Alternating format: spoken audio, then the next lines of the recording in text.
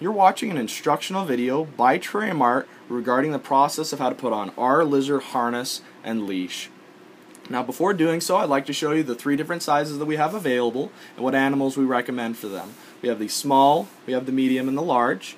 Now the small is designed for leopard geckos, small bearded dragons, as well as baby tegus and monitors. We have the medium, which is designed for medium bearded dragons, as well as agamas, and any other lizard that gets under 12 inches in length.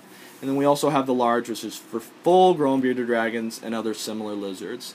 Now, I'd like to set these two to the side, and we'll begin by showing you with the medium-sized harness. Now, on the back side, it shows you a parts list of everything you'll be receiving, as well as the step-by-step process that I'll be going through that you can reference. Now, let's open up the packet. Now, inside, we have our harness and we have our leash. Now, I'll put the leash to the side for the moment and begin. We begin by taking the tail end of the harness and putting it through its split ring like so.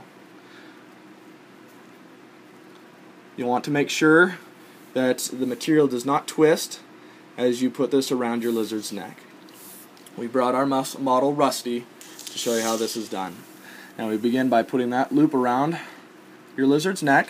The direction in which the leather is exiting the split ring, we then go underneath the arm, across the chest, over the other arm, and we go back through the split ring, like so.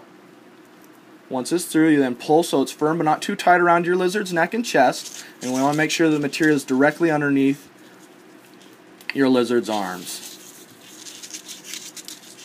And you may want to have help as you do this process. Now once it's at the firmness you like, you hold it in place and you perform what's called a half hitch knot, where you do a secondary loop that goes through the split ring. You then pull tight, and this cinches it in place. So no matter how hard I pull, it will not become more tight, but it can be adjusted and become more loose as your lizard grows.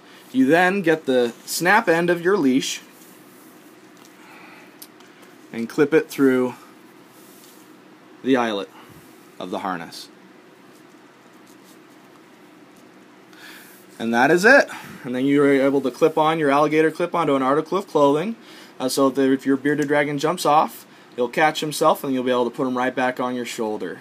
And that's the process. The benefit of using the lizard harness is it aids in the imprinting process, it helps tame your lizard, and it makes it so that you can perform other functions without having to hold your lizard and worry about him injure himself. And it's a great way of showing off your favorite reptile.